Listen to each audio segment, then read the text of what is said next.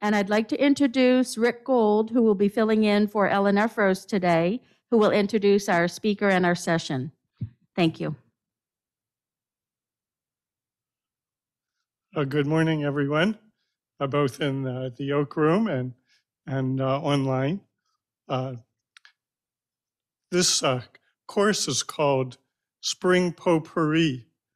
And when I look at the word potpourri, it means spoiled pot. Now, why would such a nice word that we think of flowers be actually come from a concept that both the bad and the good are mixed in?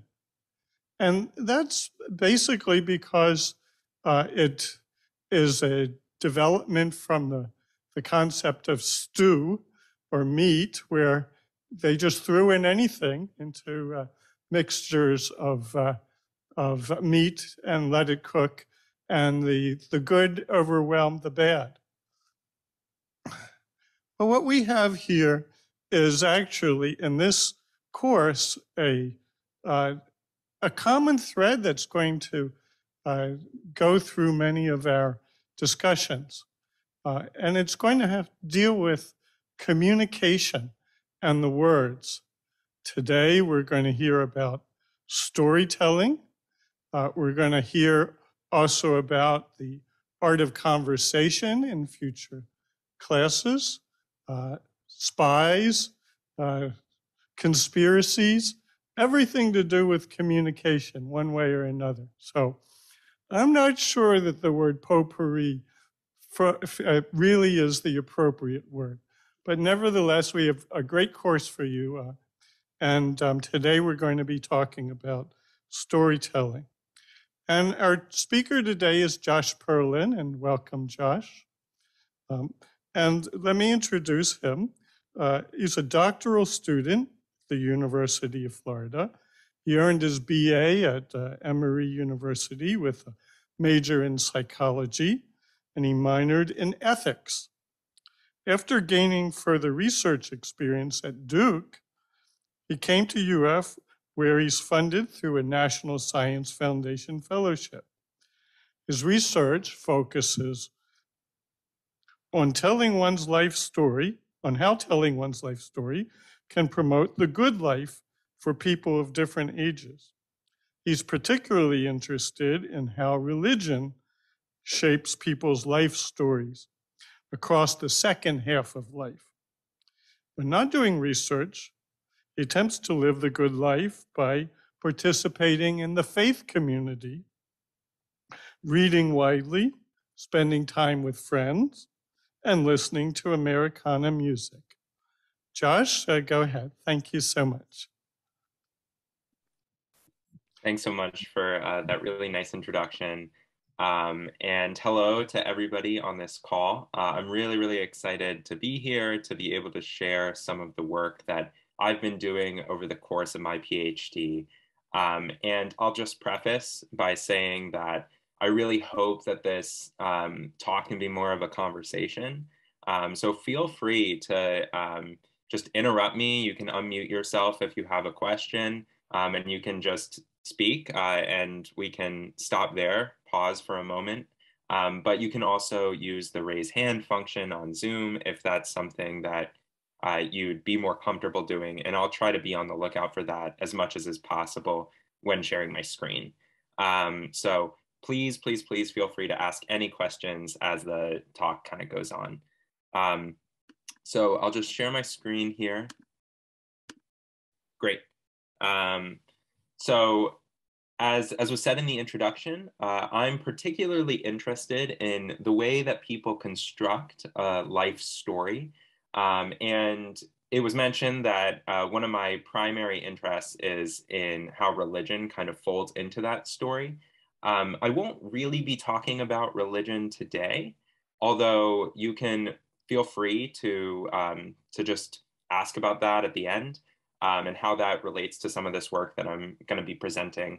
But today I'm going to be talking about some work that I did in the first year of my degree on personal stories provided by older adults on loss and illness and how people find positive meaning even amidst really difficult challenges. So again, I'm hoping this can be kind of interactive. So there will be some opportunities where you'll get to write down a life story episode of a challenge. You'll get to answer some self-report prompts. And for those, all you'll really need is a pen and paper, or you can just use your computer if you're on it. Let's get started. So let me give you some of the theoretical background of what a life story is and kind of historically where my work is situated. So past research on autobiographical memory has really focused on a couple of different features, one of which is how much we remember, right? So if you ask someone over the past 6 years, how many times have you experienced X event? Or, what happened in your 20s? Try to provide as many events as possible. So that's really a question of quantity or frequency. And then the other major question that's been addressed by autobiographical memory research is how well people remember the personal past. So that would be something to the effect of how many details are you providing and how accurate are those details? Does what you're saying correspond to other people's reports of the same event? And so really, as you can kind of see here, autobiographical memory research was kind of focused on the extent to which memory of the personal past is like a tape recorder, right? How much and how well are you remembering the past? But then approximately 30 years ago, the tide kind of started to turn, and current research on autobiographical memory started to focus a little bit more on different questions, like why do people remember the personal past? I mean, it's an open question, right, as to what the motivation would be to actually recall experiences from our lives. And we experience just a dazzling and dizzying array of different things, right? So why are certain moments kind of standing out to us as being really important? And so for this question about why, that really brought up the functions of autobiographical memory for the first time in the literature. And so one of the major functions that I'll be talking about today is what's called self-continuity.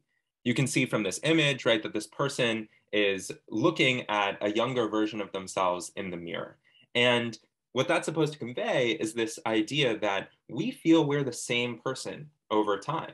So naturally, one of the functions of remembering the personal past can be to kind of establish that link between who we are today and who we were 10 years ago, let's say, or 20 years ago, or 30 years ago.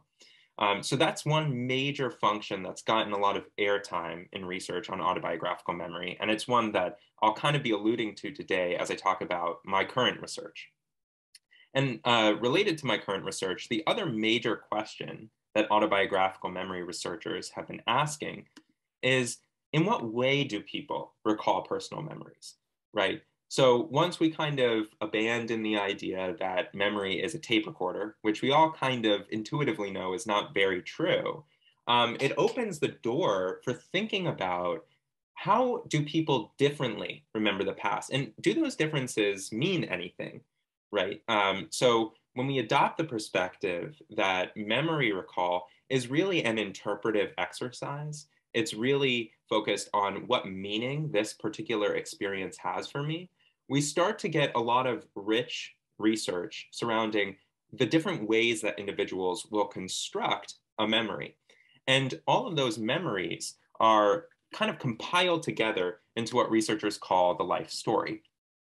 So broadly, what is the life story? Well, it's built on this basic presupposition that everyone has a story. So I don't think it takes psychological researchers to really figure this out. I think we all intuitively feel that we have a personal story of where we've been and where we are and where we're headed. And that story ends up framing the way that we think about our personal past. Now, as a part of the story, we all kind of know from movies, from books that we love, from television shows, that an interesting story tends to have trouble, right? So something happens that kind of jostles or shakes up the characters in a way. Something needs to be overcome in a story for it to kind of capture our attention, or something needs to go wrong, right? And so we can see how an entertaining story would require this, but our own life stories also require this. We have peaks and valleys in our life story. We have times that really troubled us. We have times that really challenged our sense of who we are, disrupted our sense of self. And then we also have moments that we think of as turning points in the life story. Maybe the turning point is when you met a particular person who got you the job that you ended up working for your entire career. Or maybe it's when you met the love of your life, right? So we all have these kinds of standout self-defining moments in our life story. Now, some stories, despite the trouble that's inevitable in the course of telling it, they have happy endings, right? So we all are familiar with this trope of a story ending happily ever after, right? And so this kind of construction of a story in which challenges finally give rise to something really positive is what psychologists have termed redemption. And now I actually gave a community talk last semester. And so if some of you are in this call and also are part of the community coalition of older adults, you might remember a lot of this material because I presented some of it there. But one of the things that I noticed in the course of the conversation with the older adults at CCOA is that this term redemption was very strange. And admittedly, it kind of feels like it has a religious baggage or typically Judeo-Christian kind of overtones. And while I'm very interested in redemption as it relates to religious identity, I want to just say for the purpose of this talk, just kind of imagine that there is no cultural baggage that this is freighted with, that merely what it describes is this sequence in which challenges are overcome. And so, as I just said, how do we kind of understand redemption and look for it in life stories as psychologists? Well, we look for moments where a negative event, negative affect, leads to a positive event or a positive affect. So I just want to pause here and see if there are any questions about that before giving you an example of a redemptive story that we've worked with in our lab. Okay, so here's an example to make it a little bit more concrete, because I know that this whole idea of redemption and negative affect, positive affect, it can feel very abstract. So this is a narrative that we've actually collected in our data, one of several. We usually collect about 200 narratives at a time. But this narrator says, so my grandmother passed away in 2013, which was really difficult because she was very young. And I just remember seeing her the final time.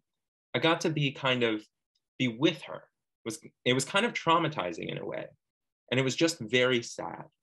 But very, I think, it sounds terrible, but beneficial, as it was a learning experience. So first, we notice that the beginning is highly negative, right? The narrator here is talking a lot about some difficulties that they were undergoing emotionally. She says it was really difficult. Her grandmother was very young, and that made it particularly poignant and challenging. And they even say it was kind of traumatizing in a way and very sad. So clearly this narrative is saturated in the beginning with negative affect. But notice what happens at the end. The narrator takes this challenging experience and actually makes some kind of positive meaning of it, all of it. She says, it sounds terrible, but it was beneficial in a way because it was a learning experience. So we can very clearly see this kind of trajectory from a negative affective experience or sequence in the narrative to a positive affective sequence at the end. So that is what we look for when we're coding, what's called coding, but when we're reading these narratives and applying a scheme of redemption. So now I want to take a break because I just talked a lot about some constructs in psychology. And I want to give you the opportunity to just kind of write down your own life story. I'll give you a prompt, so don't worry. You don't have to come up with, with your whole life story right now and try to write it down in 5 minutes. But I want you to just take out a sheet of paper and a pen and just start writing about a challenging moment in your life. So some questions to kind of ponder as you're doing this are: what happened in the event? Who was involved, right? What was the cast of characters, so to speak, if we're using the story metaphor? When and where did it take place? What was the setting? And then finally, I want you to reflect a little bit on what this memory says about who you are as a person. So do a little bit of that like self-reflective work of what the memory speaks to in terms of your own personal identity and your broader life story. So I'll give you 5 minutes to just take time to write this challenging life event out. And then I want you to specifically think about what positive outcomes, if any, came from the experience. Now, don't feel like you have to redeem the experience if it truly is a challenging moment that doesn't need redemption. But maybe try to think about some of the silver linings. So I'll let you have 5 minutes, and I'll just turn off my camera, but I'll be here, and I'll come back. Let's say at 10:23.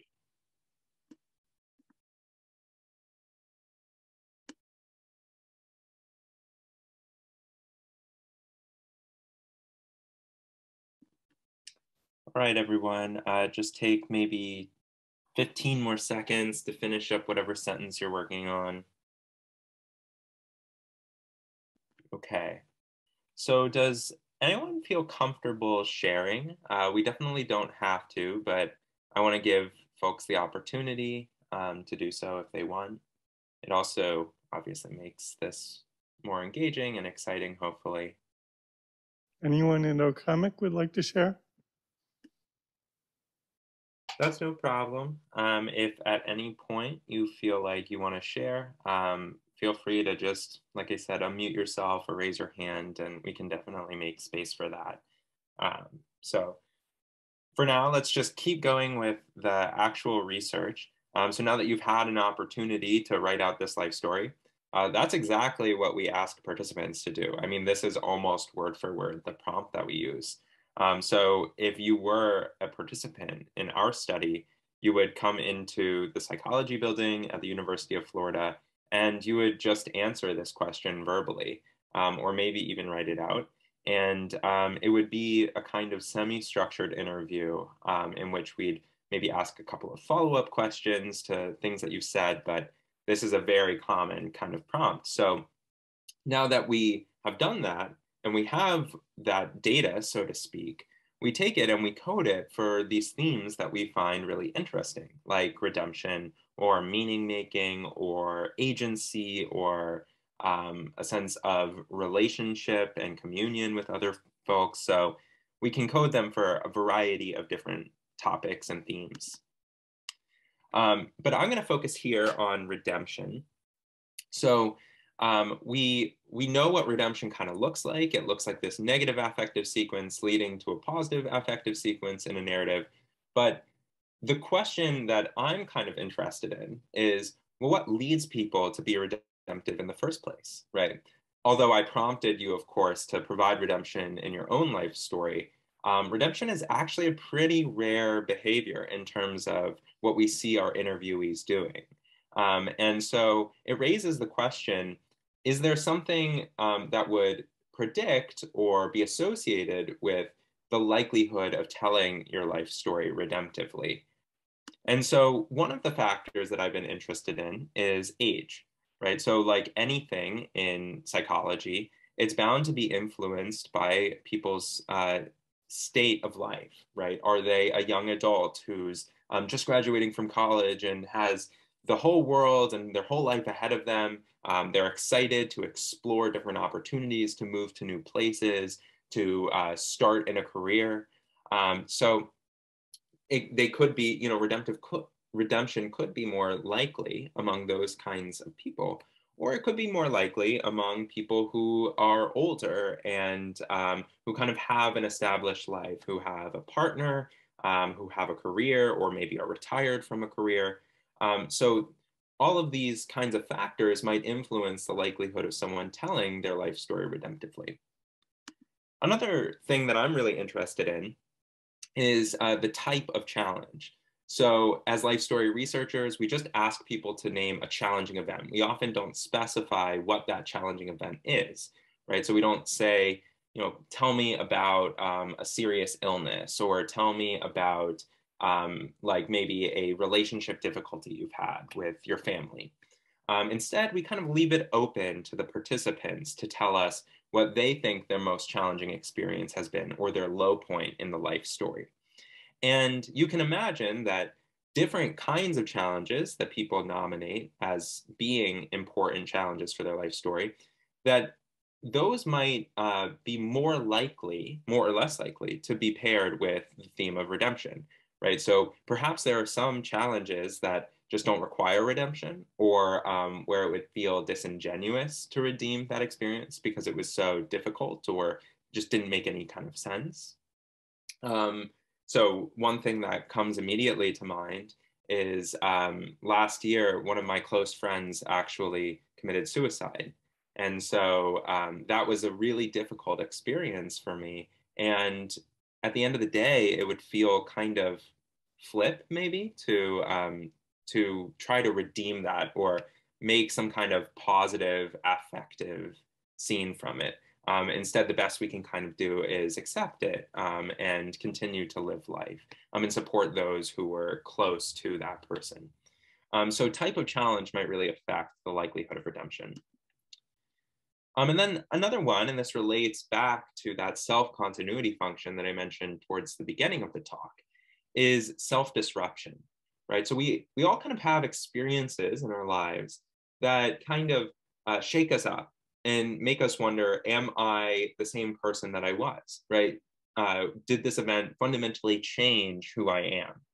And so an example from my own life is I had several concussions a few years back, and that kind of shook up how I saw myself, because I always saw myself as someone who was really bookish. I saw myself as someone who liked to kind of stay indoors and study.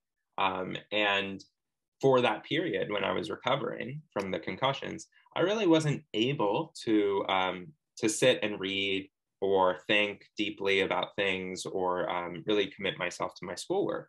And so that really threw me into a kind of existential crisis, as it were. And I wondered, can I be the same person that I was? And eventually I was able to redeem that experience by learning new strategies of how to engage with intellectual material, and also finding new hobbies and new ways of being in the world. But that being said, it was still a disruptive event for my own understanding of who I was. And so all three of these things, age, type of challenge, and self-disruption, might have an influence on the likelihood of redemptive storytelling. So the other side of the coin that I'm very interested in is not only what leads to redemption, but what does redemption lead to, right?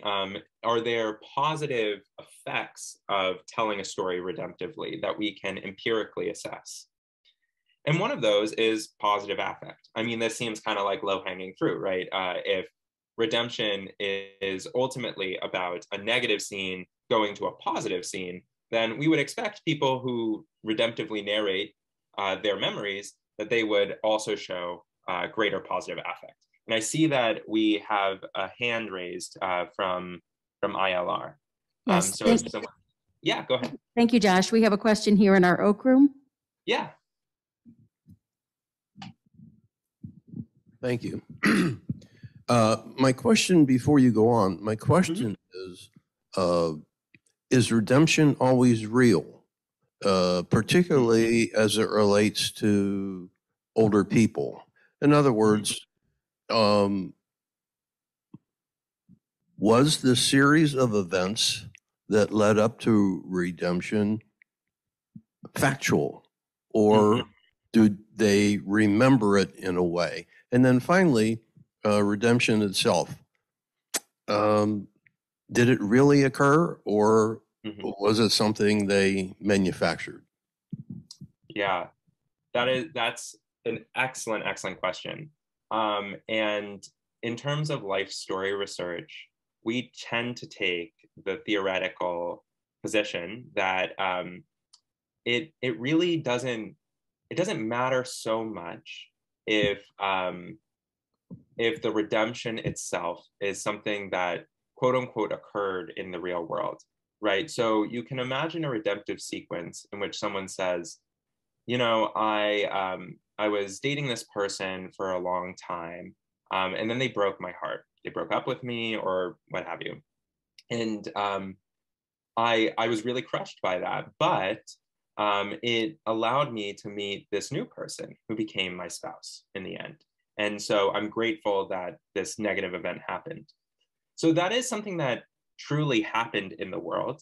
But is that any more or less redemptive than just saying, but you know, this event really led me to think of myself as more mature and independent, that I didn't need to rely on other people for love, right? Are those two things basically like equivalent, or are they, you know, could they both be termed redemptive even if one happened in the world and it's kind of observable and the other didn't? And you could easily say, right, that the person who's saying, I met my new partner because of this experience, that maybe meeting that new partner had really nothing to do with that old experience. They're just trying to interpretively connect their experiences in a way that makes their life story feel coherent and authentic.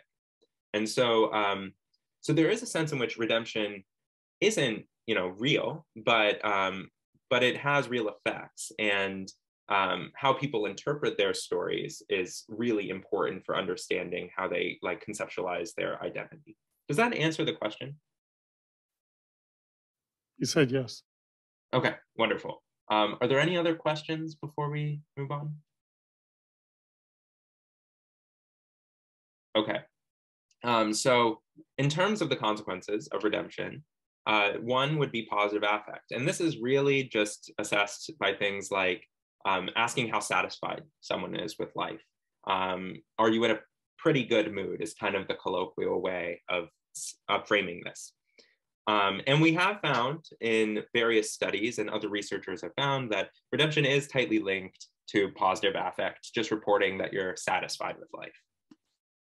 But then there's another dimension of well-being besides just feeling like you're in a pretty good mood, right? We all know that being happy or having well-being is larger than just feeling like you're in a good mood.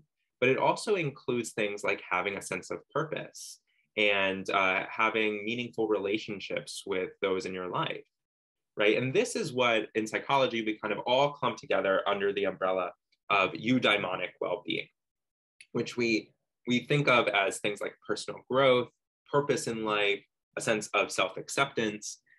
So there is some good evidence that redemption does foster eudaimonic well-being as well. So it not only makes you feel good, but it also helps you function well.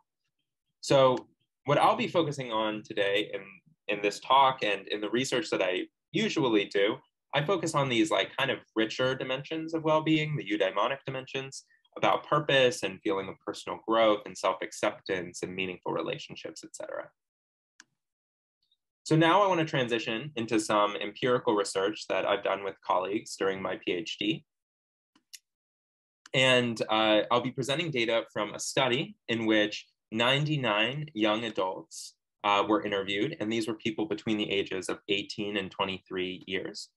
And 88 older adults. So these were folks between 61 and 92 years of age. So you can see that the range of ages is a little bit wider in the older adult sample. And that could present some interesting discussion points for when you all see the results here. But that's broadly the design of the study. And we asked them to think back over the past 6 years of life and narrate self-disruptive challenges. So we were specifically trying to get these memories from people where folks felt like it really challenged their understanding of who they are as a person. Now, they did differ in the degree to which they felt challenged by that experience and how self-disruptive it was, which we'll get into a little bit when we talk about the data. But we were trying to elicit these self-disruptive challenges in particular. So we took these narratives after we transcribed them, and we coded them for redemption. Coding is also sometimes called content analyzing. And we used a standardized code book that just grouped redemption into absence of it, so 0, or presence. Did they redeem anything at all? And that was coded as 1. And then we also coded for the type of challenge that they narrated. So we specifically categorized narratives as someone else's death, so someone close to you passed away, a personal illness that you individually struggled with, or another person in your life's illness, say a parent or a spouse. Then we also administered some self-report questionnaires, and these were perceived self-disruption. So that was just rated on a 5-point scale. How disruptive was this to your sense of self? Like I said, there was some good variability in that, even though we did ask for self-disruptive challenges in the first place. And then also these measures of eudaimonic well-being. And how that was operationalized here is with 2 scales: growth, so how much do I feel like I've changed as a person because of this experience, and then also self-acceptance. And so I want to just give you guys a sense of what the questions were, because sometimes it can feel very like esoteric, like, oh, we administered a self-report questionnaire. But just take a second to rate your memory for how much this event disrupted your sense of self. And you can rate it from strongly disagree, 1, to strongly agree, 7, with 4 being neither agree nor disagree. So I'll give you 5 seconds to do that.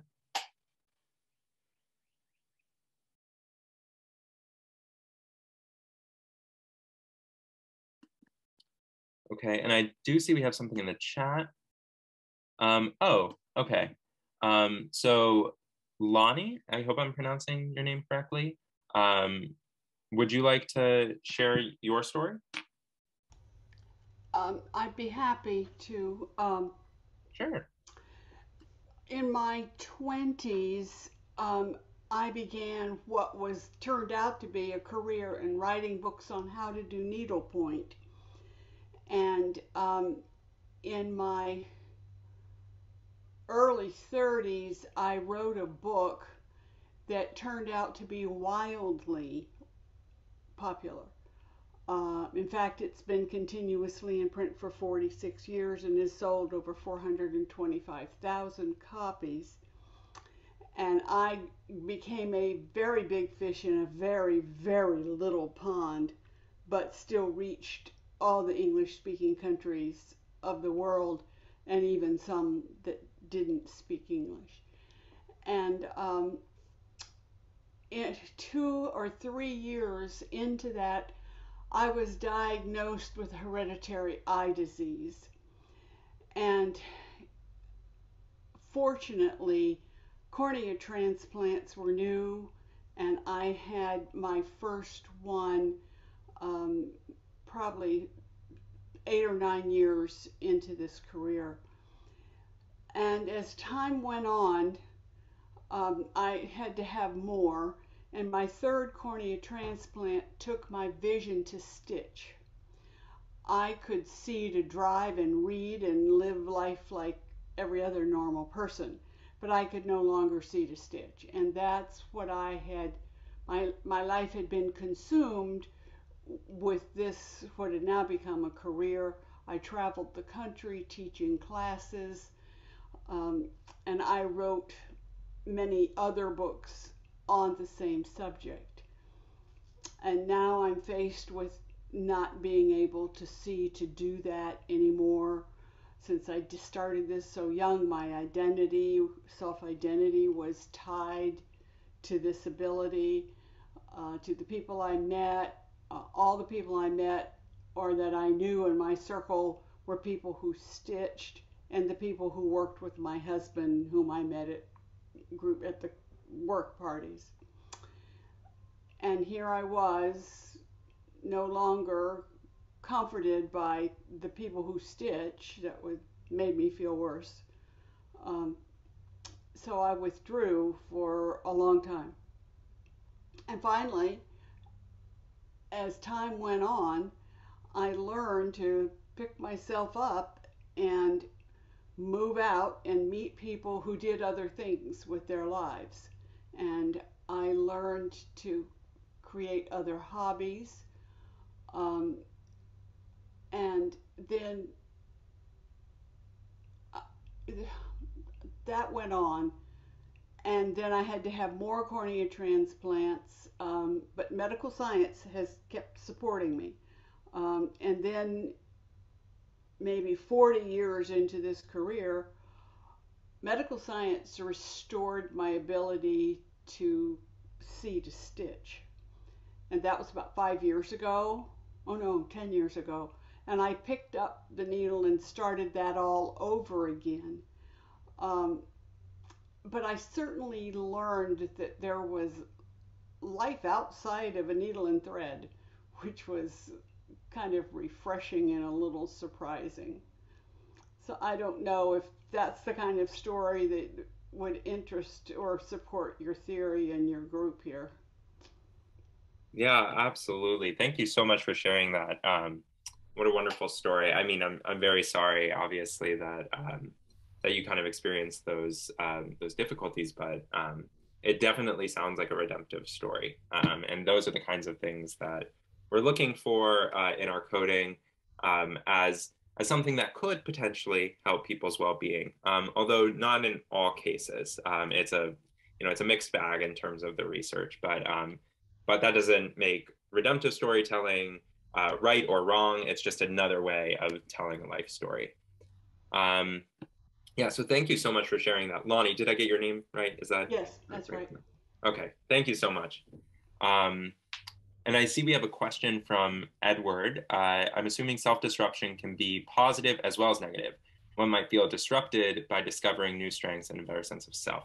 Yes, so I think you're right, Edward, that we can have positive self-disruption. I think in psychology we would call that growth or change. Um, and in our prompts that we gave to participants to tell their own stories, we really tried to emphasize that this was negative. So something that kind of challenged your understanding of yourself. But I agree that you definitely can have self-disruption that ends up being really good for you. So yeah, great question. Any other questions or other stories that folks want to tell? Okay, well, let me just check in real quick. How much time do we have remaining? I just want to make sure that we can get through as much as possible. Yeah, normally we end about now and turn Oh, toward questions and answers. okay, But, yeah, but you can go on as long as you can, as okay, long as you'd like to at this point. okay. Why don't I quickly just give you guys a sense of some of the results of what we found, and then I'll open it up for questions and discussion. So we'll skip through some of the uh, ratings, but those were the questions. And so just very briefly, in terms of age, we actually find no age differences between young and older adults in terms of telling stories redemptively. And in terms of challenge type, we see that redemption was more likely when sharing about another person's illness than another person's death. So to orient you to the graph here, the orange bars are redemption. Hopefully you can see it's just kind of reversed, but you can see that there's a greater proportion of redemptive storytelling in the other illness and less non-redemptive. And then there's more non-redemptive and less redemptive storytelling in another person's death narratives. So we are seeing significant differences there. And that might honestly be because death is one of those things that kind of demands more acceptance as opposed to finding some silver lining in all of it. And finally, in terms of self-disruption, we do see that redemption is more likely when events were perceived to be more self-disruptive. So that might just be a function of self-continuity, right? If you feel like the experience, the challenging experience that you've had somehow jostled your sense of self in a really severe, profound way, then redemption can be one of those narrative tools to restore that sense that you are the same person over time, right? So for example, with the concussion story that I mentioned earlier, being able to find alternative ways of engaging with academia helped me to maintain the sense of self that I had built up over many, many years, even if I had to change slightly to do it. So redemption can be the storytelling mechanism by which self-continuity kind of is promoted. And then in terms of what redemption leads to, so this is a kind of fancy model. It's mediation is what we call it in psychology. But I want to first draw your attention, if you can see my mouse, to this part of the model. So we're seeing a positive association between redemption and eudaimonic well-being. That's not very surprising, and that replicates a lot of past work from what we've seen. And we're also seeing, though, a negative relation between perceived self-disruption and eudaimonic well-being. Again, that seems kind of intuitive, right? If someone feels like their sense of self has really been shaken up, it would follow that they'd experience less well-being as a result. But interestingly, what we're finding is that perceived self-disruption leads to greater redemption. Like I said, redemption can be one of those tools to establish self-continuity. But if the way that the statistics work in this model is that redemption is actually buffering the effects of perceived self-disruption on eudaimonic well-being. So to put it differently, redemption is helping people kind of cope with perceived self-disruption in such a way that it's no longer negatively associated with eudaimonic well-being. So redemption can be a really positive tool for maintaining psychosocial and emotional health and well-being in the presence of a challenging experience. So I'll stop there and we can just talk a little bit about some of the results. Briefly, I want to thank all of my collaborators, Shubham Sharma, Susan Block, Sawen Lau, and all of the research assistants in the Life Story Lab at the University of Florida. And we can just pause here for discussion.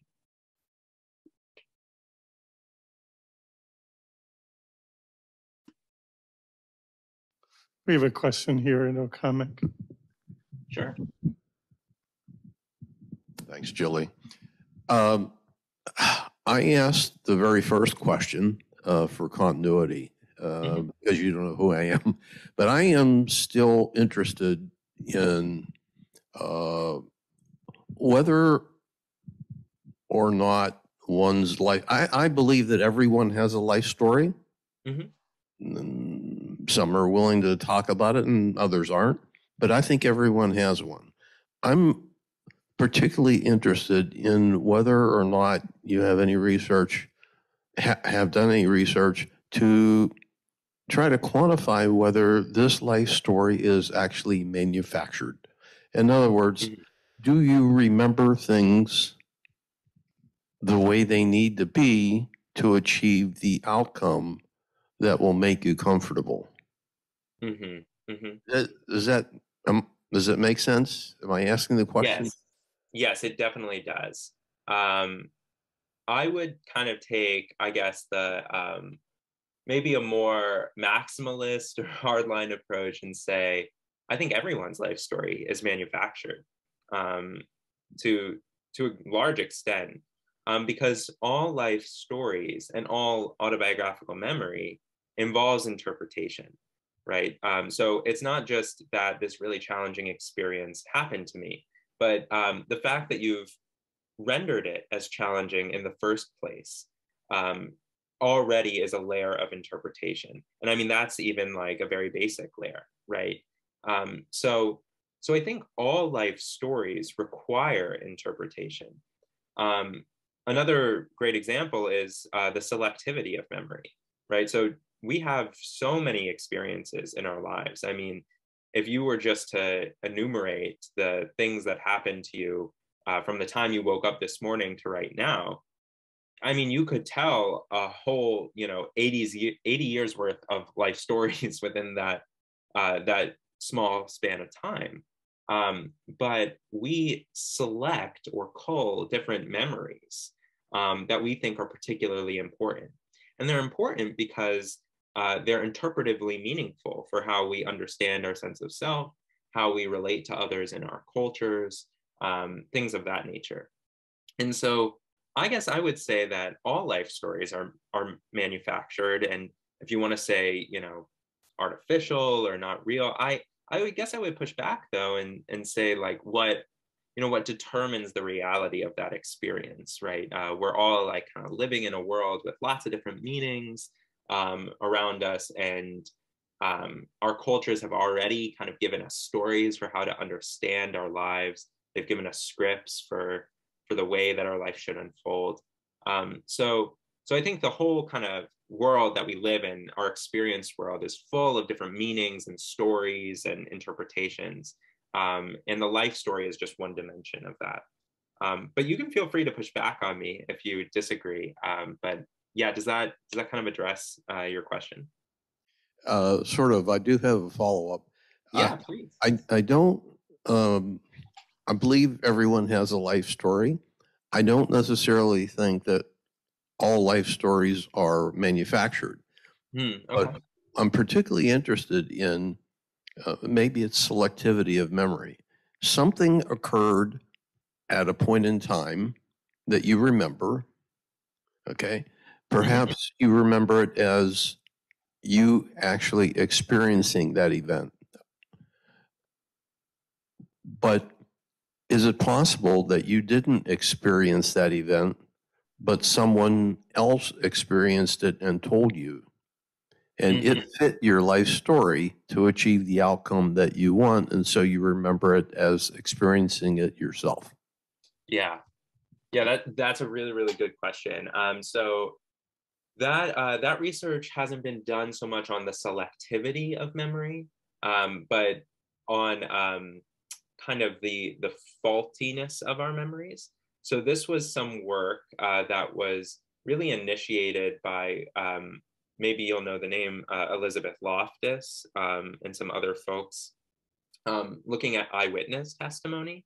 And that's kind of how the field as a whole transitioned from this emphasis on how much you remember, right, to kind of the interpretations and the quality of those memories.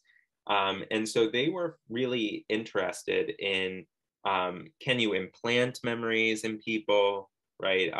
Can you change the way that individuals remember things just by introducing kind of new interpretations or even new facts?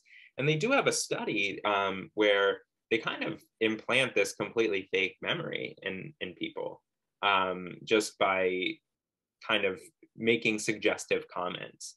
Now that that study isn't foolproof, and there are lots of issues with it that have come out, right, as is true with all psychological science. But I think it does raise an important point that we often can have these kinds of experiences like you're talking about, of this memory actually happened to someone else, but I've now integrated it so much into my life story that I remember it as happening to me, and I genuinely believe it happened to me. So yeah, that stuff that happens all the time for sure. Yeah. I think it's also healthy. Yeah. I think it definitely means that you're a part of the world, right? Like how wonderful is it, right, that you can kind of experience the memories of the love of your life as being in some way your own, right? I think those things can really add a lot of meaning to life, and they're not necessarily fake. So I do agree that they're healthy. Yeah. Did you have any other follow-ups to that, or?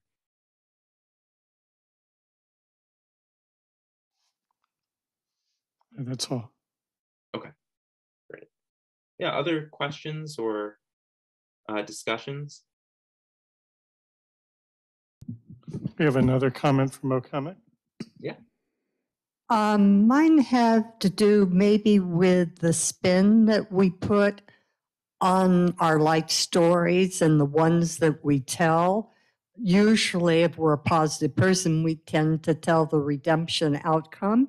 But there are parts of us maybe that haven't been resolved that we maybe don't tell and don't even want to look at. Yeah. Did you get into any of those that are probably good topics for therapy or something? Yes, yeah, that's a really wonderful question. So that I think that does fold into the like selectivity of memory point that we were discussing. Um, it actually is very adaptive and advantageous to forget, right? So this is some work that's been done by folks like Susan Block at the University of Florida.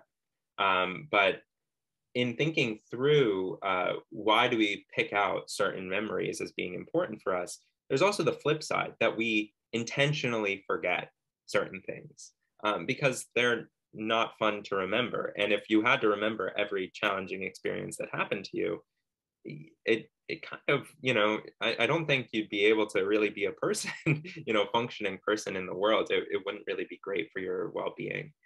Um, so yeah, I think that one, that it can be very adaptive to forget, but maybe also this is a dimension of your question, and you can correct me if I'm mischaracterizing, but it can also be healthy to kind of work through memories that you intentionally try to quash because they're very difficult, and to try to reframe or restory them in a different way so that you can come to terms with it and accept it. And I think that is one of the primary goals of therapy, is to restory our lives in a healthier way. So yeah, does that answer the question? And do you have any follow-ups to that? No, I think that was very insightful. Thank you. Yeah.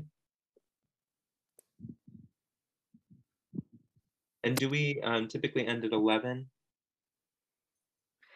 We're flexible. We do what we can here and with whatever time you have. Okay. I don't think I see any other questions or comments here in the Oak Room. Anyone else online?